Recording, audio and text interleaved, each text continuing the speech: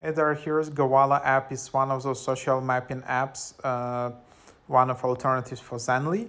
So let's just open it up. And in case you want to delete your account, in case you just want to delete all your account data and all of that, just tap on your profile, or maybe wait, tap on in the bottom right. There is like a person icon, so that's where you can tap.